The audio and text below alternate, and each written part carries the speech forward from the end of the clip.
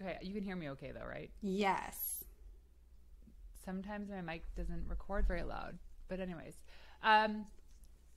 please welcome the incredible Anna Dearmon Kornick. Hi, Renee. Thank you so much for having me. Yes, thanks for joining me. I was actually just looking at some of your Instagram stories and how I'd love to be in your house for Mardi Gras. Oh my goodness. So yes, I live right above New Orleans, and Mardi Gras is everything for a few weeks here in the spring. And today's actually Ash Wednesday, so as we're recording, and yesterday was Fat Tuesday. And that's why you guys ate Popeyes, right? Yeah, that's why we ate Popeyes. You're exactly right. And so it's just a really fun time with parades and families getting together. It's like a week-long tailgate in a way. So, but yeah, it's really fun. You'll have to come down. I know. I've been to New Orleans once for a friend's birthday, and we had so much fun. Yeah. But we don't really celebrate Mardi Gras up here in Canada. I feel like we should. We had Family Day on Monday, which was a very low-key version of not Mardi Gras. Right. But I could use some colors and feathers and beads in my life. Definitely. Everybody needs a little bit of glitter. Yeah, it's so funny because most people equate New Year's Day with being, okay, this is fresh start. This is the beginning of the year. And then things are just kind of boring for a little while. You know, spring gets slow. But down here in Louisiana, 12 days after Christmas is when the Mardi Gras season kicks off. And so right after New Year, we go straight into the Mardi Gras season all the way up until Mardi Gras Day. And then it's almost like this is the reset button. This is when everybody starts saying, okay, I've spent the last month eating nothing but king cake and fried chicken. It's time to work on the diet. It's time to start working out again. It's like our second New Year. Wow. Okay. That would not be good for me at all. So there's no dry January then in Louisiana. Just doesn't happen. No, not really. I mean, sure, but yeah, not really. Yeah. If you choose to. So cool. I love that. Thanks for the little culture update. So let's start off with some quick questions, of which we probably answered one, but where are you from? Yeah, so I am from Louisiana, and I've lived in a lot of different places around Louisiana. I grew up in North Louisiana in the piney hills of the state, and went to LSU in Baton Rouge, go Tigers, and lived in New Orleans for a while, and now we live about an hour above New Orleans, and I love it. There's nowhere like Louisiana. I do love it too. There's so much culture. I love the jazz scene down there. Yes, really fun. And the food and the people. I gosh. I was by myself. I went to this like jazz club that someone suggested I go to. This was like, I got to New Orleans a day or two early before all the other girls were showing up for my friend's birthday. And it's like, if I'm going to travel this far, I'm going to go and I'm going to spend some time there. And I just went to this jazz club. I don't know where it was. Was it Preservation Hall? I don't even remember. I just remember what it looked like. And I walked in there. I was like, oh my gosh, everyone seems to know each other here. And I found this one stool at the bar, and I went and I sat at it, and I was like, I'm just going to sit here and have some snacks and have a drink. And people were so nice around me. They're like, where are you from? Oh my God, Canada? I'm like, yeah, it's not that far away. But it was such a cool experience. And I highly recommend that to be on everyone's travel destination in the near future. Yes, come on down. Before it sinks. Yes, please. There's actually a Canadian band. Why is their name escaping me? But if you're Canadian, you know what I'm going to sing right now is there's a line in one of the songs called New Orleans is Sinking. Yes. And I don't want to swim. Oh. Or something like that. I probably just butchered it. But anyways, I will not sing the actual song for you. Okay, I would love to know, what was one of the toughest moments you had to face as an entrepreneur? Goodness. So what comes to mind immediately for me was trying to come back from maternity leave after my second daughter was born. The transition from one child to two, having a 2-year-old and a newborn at home, is stressful in and of itself. Just navigating the tenacious twos, terrible twos, ridiculous twos alongside a newborn. And I love my work. I love my work and the legacy aspect of it and serving other women, and restarting or getting back into work after having my second child was so hard, not because I didn't want to work. That was the problem. Like, I desperately wanted to get back into my work, but balancing motherhood and business, that was the first time that I really felt like I had to make sure my time management was as on as possible so that I was showing up for my girls and beginning to lay the foundation to come back after my business. And, you know, you feel torn in a lot of different directions because you want to be there for your family. You want to start working again. You're navigating childcare. This was still in, childcare was still hard to come by at the time. And it just felt like being pulled in every direction. But it was, I think, a really important, just muddy, murky, messy period to walk through because so many other women experience the same thing. And it helped me figure out, okay, how do I problem solve through this? How do I navigate these feelings, but also service to my business and my clients while still showing up as my best self? Yeah, I get that feeling of being torn totally. So my story is that I had both my boys, and they're 11 months apart. So in the same year starting my business, I also had my 2 kids. And when you're kind of a naive first-time mother, you're like, oh, babies, I just heard they sleep all the time. So let's just start a business and that's fine. They'll be sleeping in the corner, which, yes, there were some moments where this happened where you could bring your cute little nugget in the car seat into the office and put them in the corner. But you're exhausted because they were awake all night the night before. And then it was so unpredictable for months.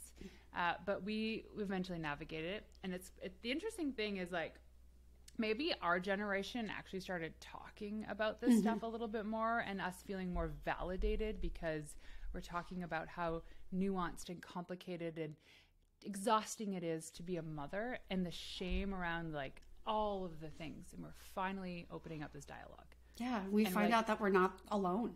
Yeah, and we're not. Well, we're all crazy together. Yes. It's like a big party of craziness.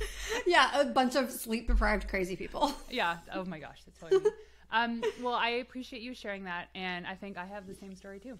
Is that because, like, that pull between, do I work in my business, which actually makes me really, really happy, and I love doing what I do, or do I get called into being the mother, the parent that I need to be? And, like, both are valid. There's no shame in either. Right. Okay, so what is one of your favorite quotes? Okay, this has been my favorite quote since I discovered it when I was in about 5th grade, and it's stuck with me for that long. It's an Albert Einstein quote, and it's, imagination is more important than knowledge. Imagination is more important than knowledge. And I love it because it's almost like a permission to slip, to give in to your creativity and whimsy and to follow the rabbit holes and to just embrace problem solving through creativity. And it's really true because if we rely only on what we know and we prioritize what we know, we are completely missing out on everything that could be if we were to throw our imagination into the mix. Totally. The first thing that comes to my mind is Disney, right? Imagination. Yeah. But here's the thing too, is, like, imagination is a form of knowledge because imagination is creating that knowledge. Yeah. And it's also allowing you to be a child again and play. Like, let's just imagine for a moment that we were on a yacht in the Mediterranean talking about business. Hey, let's go, Anna, let's go record our next episode on a yacht in the middle of the Mediterranean. I'm there. Right? And you just, like, sit. I think today's actually National Margarita Day. We could be sipping on margaritas. And even better. Maybe ordering Popeyes by helicopter. Yes. Just drop it down in a little basket and we'll be good. But I mean, it's so true. Without a baseline of knowledge, that baseline of knowledge is almost like the kindling that gets the fire started. And then you stoke it with other ideas and collaboration with others and learning more, and you're able to grow it into something even bigger. I mean, everything notable that's around us, from the corporations that Walmart started as an idea, McDonald's started as an idea. This podcast started as an idea, and all of these amazing things exist because of imagination. Yeah, I love it. Okay, let's just imagine for a moment. The question I have for you is, what inspired you to start your company? Oh my goodness. Well, what is it? Your mess becomes your mission. Your test becomes your testimony, whatever it is that people say. I used to be a time management mess. I think that a lot of people who meet me now assume that I was just born as this amazing time management unicorn that's always operated with itineraries and schedules. But that is actually not the case at all. I used to be the late friend among my group, the one that they would say, oh yeah, dinner's at 6, or no, dinner's at 5:30. So I would show up by 6, or, we're leaving at this time. So I would show up late, but actually on time. It's embarrassing after a while to be that friend, to show up late to someone else's brunch. Not to mention that when I was working, so I spent 10 years as a crisis communications and governmental affairs professional. Wow. Working 24/7, always on. And during a 6-month period at a boutique PR firm that I worked at in New Orleans, I was late no less than 17 times and got written up by my supervisor for being chronically late. So when I tell you that everything has come from experiencing the frantic feeling of running late for a meeting, from feeling just completely overwhelmed and experiencing burnout. I mean, 10 years in crisis communications, serving clients when they're in their darkest times, having to be ready for a phone call to come through at any moment. I had a little shelf next to my shower that I would put my phone on just in case I got a phone call, or Blackberries back in the day, just in case I got a Blackberry message from my boss. I mean, that was waterproof back then. No, they weren't. I just had it like right next to my shower, a little shelf, my Blackberry shelf, so I could look at it. It was insane. And so Wait, how many times was there actually a crisis when you were in the shower? I can think of 2 offhand. Oh, okay. So it really did happen. Yeah, it really did happen. I mean, we're talking like things like oil spills and plant explosions and hurricanes and droughts. I worked for Louisiana state government for a period of time in a number of different agencies. And so, oh my gosh, there was this one time that a state-owned apartment building was like infested with disgusting things, and that was a shower call. Like, the news has called the housing corporation, that has called the housing department. We need to write a statement. I'm like, oh my dear Lord. So that was like something that needed to happen in that moment. It couldn't wait 2 minutes or 5 minutes. What's really funny is that the people who are making the phone calls always need everything to happen exactly in that moment. Because that's what they got used to, is having people like you be available all the time. And really, in hindsight, it wouldn't have changed anything to finish your shower and then... Probably not. No. Wow. Although I did have one boss who, if he sent me an email, he made it very clear. When I send you an email, if you do not respond within 5 minutes with a minimum of, okay, got it, you will be getting a phone call. Oh. Imagine living knowing that an email could come through at any moment and that you had to be ready to respond within 5 minutes. How often would you check your phone? Every second, and anxious too, refreshing, and like, worried that something's going to come through. Now, you miss it. Imagine years of that. You live your life, and you're going to the Sunday movies with your husband, and you didn't turn on your phone, and there's a crisis. Yeah. So you could be fired from your job. Or get a very stern talking to and then relocated to another department. Oh. So then this mess became your message for your business. Well, I just knew that after one too many mornings, just breaking down, crying in my car in the parking lot. I was like, what am I doing? Like, at this point, I had missed baby showers for friends. I missed like my stepdad's 70th birthday party. I mean, that's a big deal. You only get one of those. And I had to miss that for a work event that was required. And I was missing fun things on weekends. So many fun things happen in New Orleans. And I can still very clearly picture my boyfriend, my husband now, leaving with everyone to head out to a festival. And I had to stay back because one of my clients was spiraling and in crisis mode and wanted to redo all the messaging. And the company that I worked for, you know, whenever you want to take off during a work day, you ask off, right? You say, I need to be off on Tuesday afternoon to go to an appointment. But there's no process for taking off on the weekends because you're just supposed to be off on the weekends, right? And so I was just kind of left high and dry and had to get it done. So needless to say, I knew that this is not the life that I want to live. I don't know what I want my work to look like, but this is not it. And so a week before my husband and I got married, I walked away, quit, and decided that I would figure out what was next. You know, it's really funny. I actually read an Instagram post recently about rage quitting. Have you ever rage quit? Like, you're furious and you just throw in the towel and walk away. I quit parenting every single day, but then I come back home and they're still there. Right. Well, I didn't rage quit, but I rage filed an LLC from my office at this job that I hated. I was so mad. The internet was like messing up and nobody believed me that my internet wasn't working and people were interrupting me constantly. So I like slammed my bag down on my desk, opened up my laptop and filed for an LLC in that moment. I called it ADK Strategies. I had no idea what kind of strategies. Sorry, Joel, sorry. My podcast editor. No.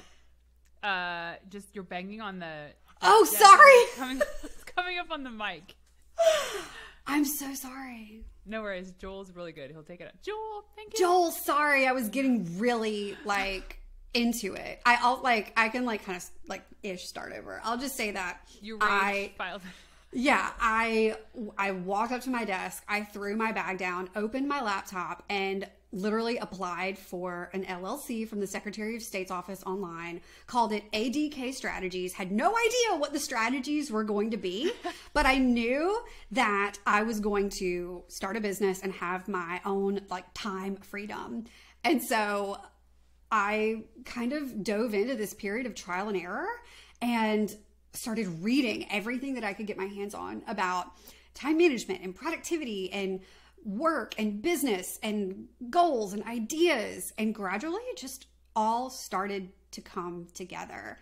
And I decided that it would be my mission to help women either pull themselves out of the dark place of burnout that I had been in, or help them avoid it altogether. Even better.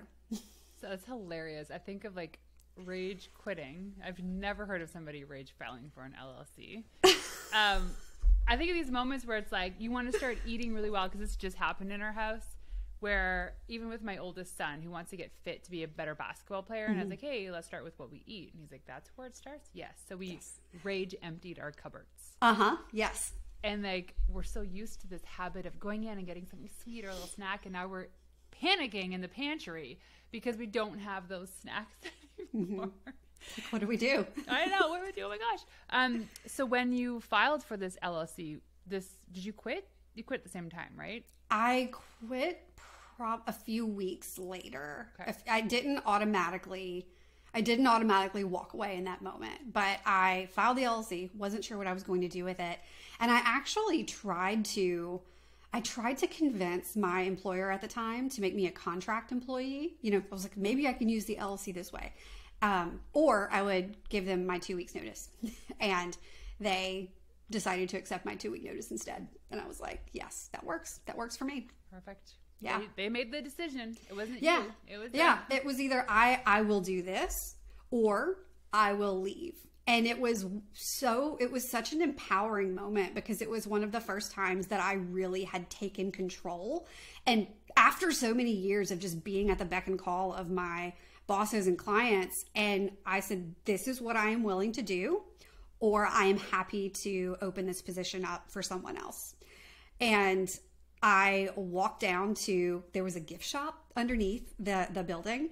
I walked down to the gift shop and bought this gorgeous pelican bracelet. Okay, state bird of Louisiana is the brown pelican, but it was this like gorgeous pelican bracelet.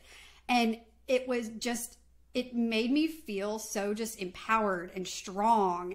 And every time I wear that bracelet, I think back to that day that I said, I will do this or I will leave. And it was such a turning point for me. I can imagine. So like that option of like giving your boss the I quit and like realistically, did you really want them to hire you back as a contractor? No. No, so you got what you wanted. I did. I mean, it enabled me to have the freedom to say, okay, what am I going to do next? I knew that the job could be done not in that windowless office that I was working in. I wanted the location freedom. I wanted the time freedom, and they were not interested in that. And that was perfectly fine with me because I knew I could find that somewhere else. Wow. So now you don't bring your phone into the shower, I'm assuming. I do not. I admit I've never done it before. Yeah, I've never, I would not recommend it. No, I chronically lose my phone now all the time. And my kids will call me. And I feel like part of it is because I don't want to have that access to it. So I've subconsciously put it down somewhere that is a safe place, but is a forgotten place. Yeah, that's great. Yeah. No, I seriously, I endorse that. That's great. We don't need to be connected 24/7. No, oh my gosh. And like, let's just riff on this for a second, because my anxiety level goes down the less time I'm on my phone. Yeah. And nothing in my life changes. The revenue of my business might grow, actually. The work I do for my clients is still world class. Nothing changes if I'm on my phone more. It actually gives me more anxiety. Yeah. So like, it's like those little dopamine hits of, oh, somebody liked my post. Somebody made a comment. And here's the thing is like, what's worse is when you get those like Debbie Downers and the trolls coming in. Comments. It's like, what's the cost benefit here? No. What's the benefit of me scrolling TikTok until my eyes cross before I fall asleep? Oh, but you know what? They have there's this vortex with TikTok, though. You only go on for 15 minutes. It always lasts 2 hours. Something happens. Yeah. I don't know. I've deleted it from my phone until my client, who's a top journalist, was giving me some points on how to do better PR. And she's like, you need to get on TikTok to find the memes, to newsjack off those memes. And I'm like, oh no, I cannot download TikTok on my phone again. Sure enough, it happened. And I finally, and it just is a smart way of showing you the content that you go down the rabbit hole on. Like I went on this like dog nutrition, like because we got a new puppy and we're trying to feed it like raw food and we're trying to find the right recipes. And I just started, now all of a sudden, like everything I see is about raw food dog diet. I'm like, I don't care anymore. Right. There's more to my personality than raw food dog diets. Come on, TikTok. So that's so interesting though. So now you don't bring your phone into your shower, and now you started this company teaching women not to do what you've done. Yes. It's amazing. That is right. Yes. So tell us, what is some of the most common time management challenges you see amongst women? Sure. I'd say that the first thing that comes to mind is that when someone recognizes I have time management problems, they start looking for a new planner or a tool or some kind of thing that they can buy that will fix the problem. Or if they have a Google Calendar, they want to know, help me figure out how to fit it all in. How do I find time for everything that I'm doing? When I wholeheartedly believe that time management, good time management, does not start on the pages of your planner or on your digital calendar. It actually starts from the inside out. And that big mistake is trying to fix what's on the surface level, putting a Band-Aid on the fact that you have entirely too many things on your plate because you've said yes to entirely too many things because you haven't gotten clear on how you actually want to live your life and spend your time. There's this awesome quote by Annie Dillard that goes, "How we spend our days is how we spend our lives." And so often we get caught up in the day-to-day. How do I make it to the end of my to-do list today? How do I make it to Friday to get to the weekend? How do I get through this Monday? But the thing is that all of those days add up to how we spend our entire lives. And so what I always do with my clients is have them start with a vision. What do you want your life to look like a year from now? What stories do you want to tell your family and your friends when you're 80 years old looking back on your life? Do you want to look back on just a blur of meetings and running from one obligation to the next that you had no passion for? Or do you want to look back on a life that was lived with purpose and experiences that actually made you feel something and relationships that were cultivated and nourished over time? So it all starts with vision and knowing what you want before you try to rearrange your calendar. Yeah. So I have a thing called the Morning Practice Planner. And the first part of it is all about this work, setting your goals for the year, creating mission statements, your core values, because when you've, just like what you said, when you're clear on what it is you want to do in the day, the week, the quarter, the year, then everything you do, what you focus on, should be contributing to that goal. Mm-hmm. So nowadays, my filter is like, is that just a shiny object? Is this just a distraction? Because there's so many great opportunities that come our way to speak at events, to go and travel, to do these things, to create stuff. And you really have to stop for a second and be like, is this a distraction? Because for us, it's like the more you do, the more you feel like you're accomplishing. But if you do too many things, you're spread too thin and everything is done half-ass. Nothing's done great. No. Think of like the greats in the world, like Danielle Laporte, Marie Forleo, Amy Porterfield. These are people I admire. They've been offering the same thing for years. Yeah. And they refine it and they make it better and they make it better. They don't really navigate too much off of that goal because it's like that one focus, right? There's even a book called The One Thing. Yes. Oh my gosh. The One Thing is that is one of my favorite books. Like that's the first personal development book that I recommend to anyone who's getting into it. But hey, on the subject of people going all in on what they're good at, I mean, Mariah Carey has one big Christmas song, right?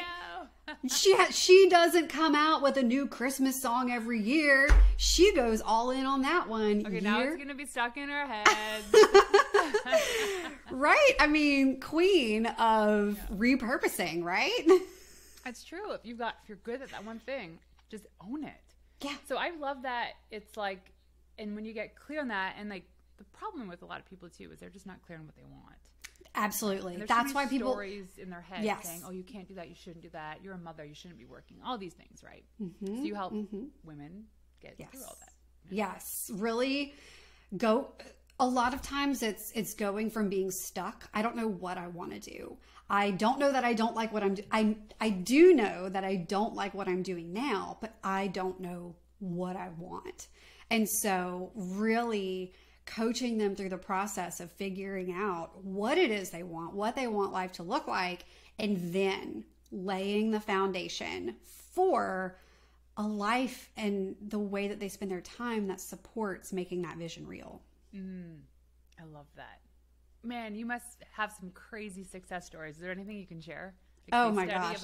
I love before and after. Yeah, it's the best thing ever happened recently. My mom went to a wedding in Baton Rouge and was chatting with a woman. I think somebody said, "Oh, where'd you get that champagne?" "Oh, it's right over there." "Oh, I love your dress." And so they strike up a conversation and, "Oh, who are you?" "Oh, I'm Lisa Price." "Oh, that sounds really familiar." "Oh, well, I'm Anna Dearmon Kornick's mom."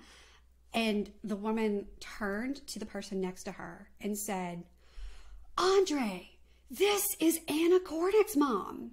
Andre was one of my first time management coaching clients within the first year of coaching. Andre ran over to my mom and said, Anna changed my life. Your daughter changed my life.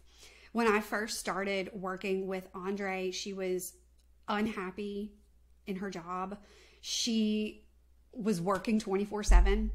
She felt like she had to always be on, and she didn't have the time to take care of herself. She wasn't following her interests. She didn't even really know what her interests were. And so we worked to figure out, what is that vision? We called it 2025 Andre. And she got so clear on exactly what she wanted her life to look like in 2025. She loved her work. She owned a home with a fire pit and a patio, and worked in an office with a brick wall and a glass window. And like, she got so specific, and she was volunteering in her community, and she was going to bar 3 times a week. And she told my mom, Anna made me write a letter to 2025 Andre, and everything is coming true. I bought a house. I have a fire pit. My office has a brick wall and a giant glass window. I have goosebumps. Oh my gosh. It was there all along. We just had to bring it to the surface and put the pieces in order for her to make it a reality. Wow. And we have this in all of us, right? All capable. Okay, let's just wipe our tears away. I hope you're tuning in. You're now the poster child for Anna's work. Woo. I love that. Thank you so much for sharing. And the reality is, this is in all of us. Yeah. It's just, we got to dig, and you know what? We have to face the demon. That's what it is. We got to face those stories and the things that we allowed ourselves to believe in to actually break through. Mm-hmm. And now this woman is just like thriving because you guided her, right? She did the work. You told her what path to take. Yeah. Asked the questions. It's all about asking the questions. You know, at the heart of it, coaching is about listening and asking thoughtful questions that allow those ideas in your imagination, right? Her vision would not have been possible without that imagination. If she had just stuck with what she had known, with what her family had expected of her. And this is for all of us, with what your family expects, with what society tells us that life has to look like, with what life looks like in our friends and with our communities. It takes that imagination to really think through, okay, what would I do if I could create the life of my dreams? What is the life of my dreams? Okay, now how do we set the goals and build the habits and align my energy and the way that I spend my time in order to make that a path that is possible? So in my planner on page 14, I actually have in designing your vision board. So this page is work. You design your vision board. And I actually, I'm just going to, you can't see this obviously if you're tuning in, but I have my vision board printed out in this little cheap plastic frame I look at every day. Because this is a reminder of what I'm working towards. But on this page, I have a note about conditioning. And I say conditioning is a set of moral standards that dictate how we live, what we believe, how we raise our kids, and even where we work.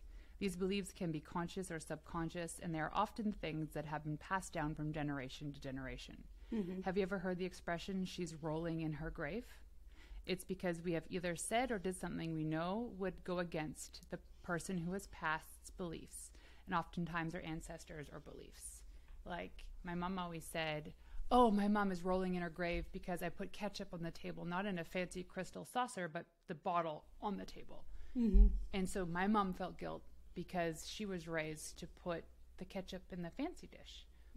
Really, it doesn't matter, quite frankly, who wants the ketchup in the fancy dish anyway.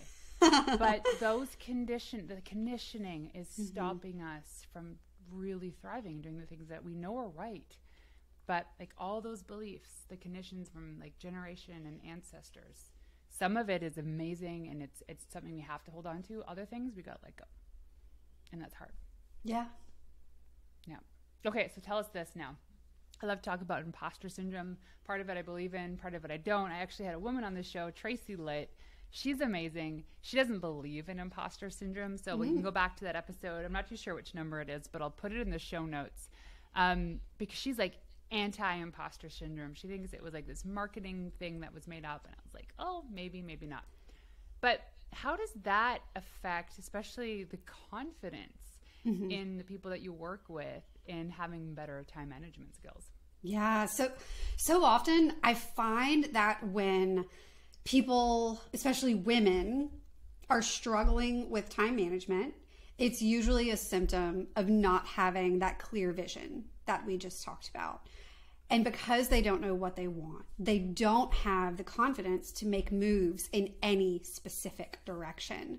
But what I have found is that by establishing that vision and even going beyond that, and I know you'll definitely agree with this, articulating your core values, understanding who you are and what makes you tick. I have every one of my one-on-one clients take a personality assessment, and we're able to dive into a 17-page report that walks us through their personality preferences. And so for the first time, so many of these women feel validated because they see, oh, wow, this is me. This is normal. Oh, this thing about me is a strength.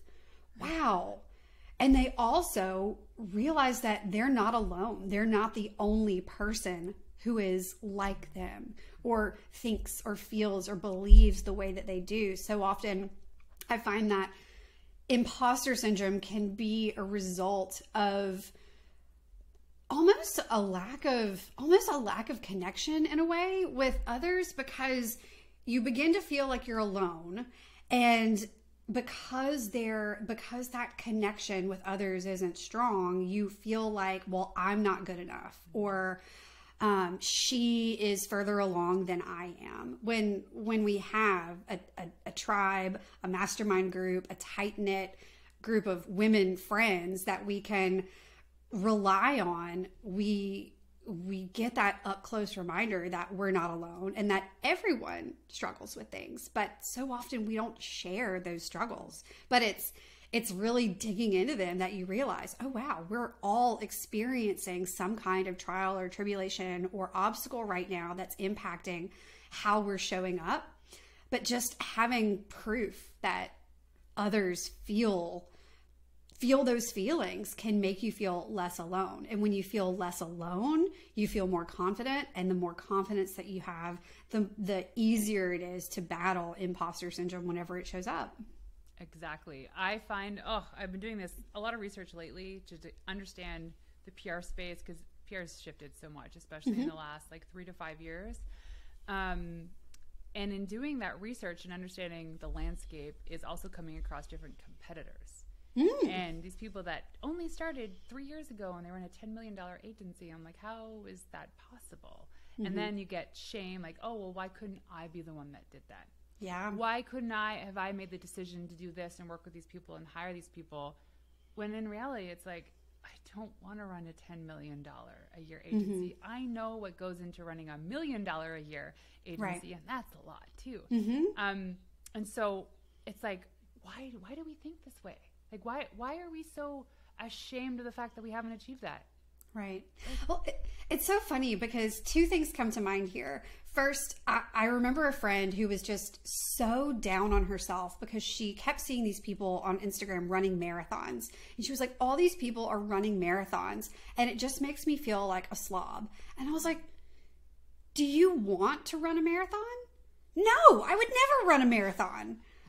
Okay, well, why? Tell me, help me understand. I can see your brain why is this significant to you? Yeah, you're running two different races here. They are running marathons. What was it with her? What was it? She was looking at all of these people doing other things, and she didn't have a thing. Again, goes back to vision. Did not have a thing that she was working toward, whether it was a marathon or going to a bar class once a week or starting a blog or whatever. There was no goal. There was nothing. It was just stagnant. And so everyone became a comparison point.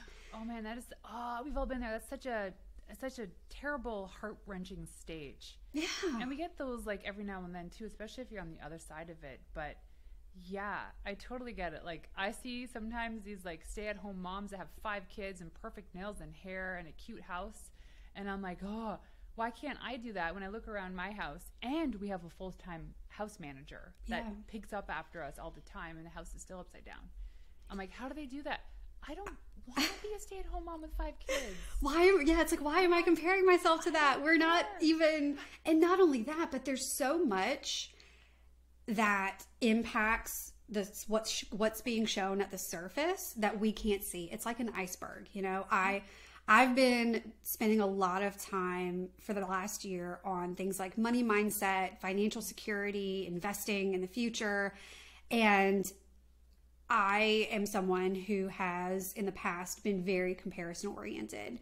Oh, well, they just bought this nice car. They must have a lot of money.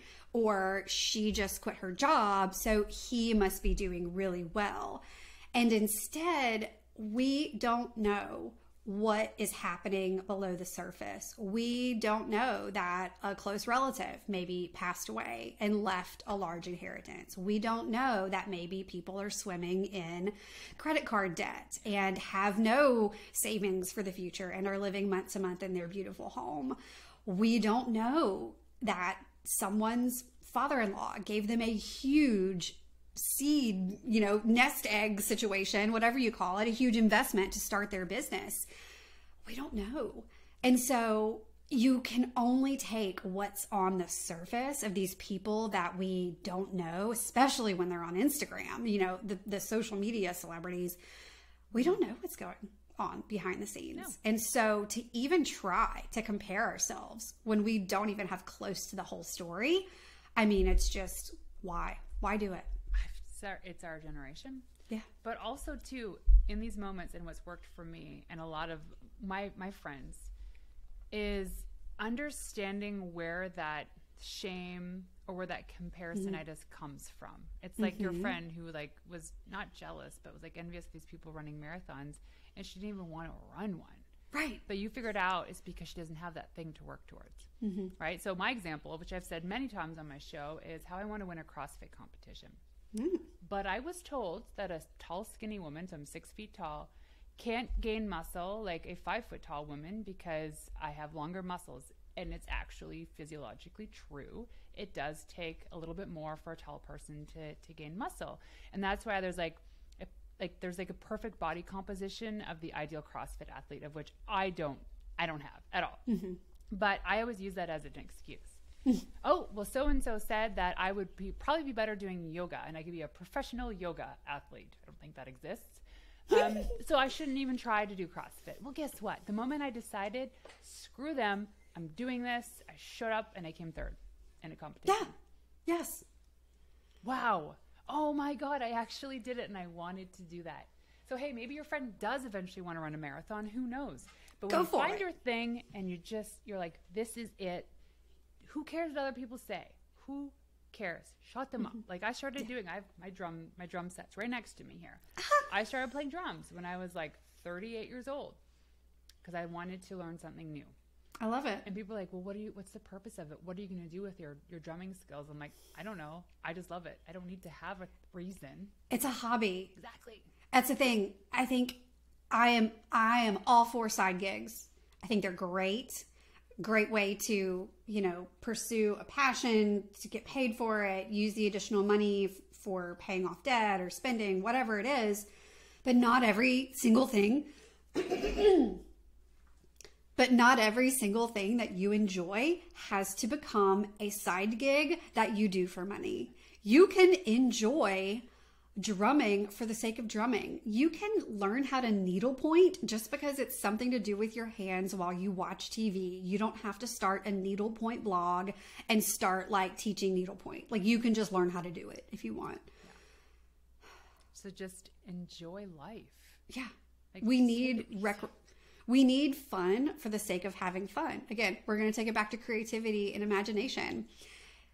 The most prolific minds of our current times and throughout history, if you look at how they spend their time, people like Albert Einstein, people like Thomas Edison, people like, I don't know, Benjamin Franklin, they had hobbies outside of their primary pursuit. They had hobbies outside of work. Many CEOs have musical hobbies where they play a musical instrument just for the sake of playing a musical instrument, and pouring themselves into a hobby for the sake of enjoyment.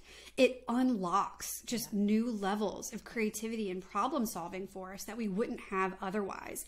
Again, having a hobby does not have to be a means to an end. It can just be the end. But the benefits to making time for fun, just for recreation, are far-reaching beyond just the fun and enjoyment you're having in the moment. The tinkering, it's like, the way I see it is, for me, CrossFit and drumming is a form of meditation, because I'm only focused on learning this new set or counting my reps. Yeah. And literally nothing else is going on in my brain. Focusing it's such a good breath. Feeling. Yeah. And I'm happy and I'm energized, and it like opens up, like learning a new language, for instance, learning an instrument is creating new neural pathways in your brain. Right. So it is unlocking another level. And then I come back to work, or I show up as a parent or a wife, and it's just like, I'm refreshed because Yeah. Okay. This has been amazing. I have one last question for you. Sure. When I ask you what it means to be a wild woman, what is that to you?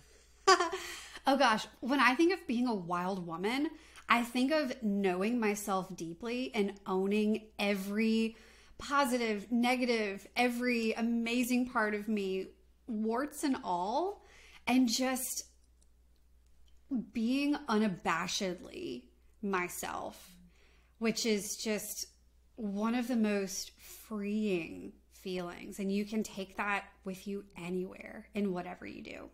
I love it. So if people want to find you online, Anna, where can they go? I would love to invite you to tune in to It's About Time, my podcast about work, life, and balance, with new episodes every Monday. And you can also find me over on Instagram. Send me a DM. I would love to chat. That's one of my biggest time wasters, but you know what? I love it. I love the connection that I have found on Instagram. So come connect with me over there. Awesome. Well, thanks so much for joining us today. Thank you for having me, Renee. It was my pleasure.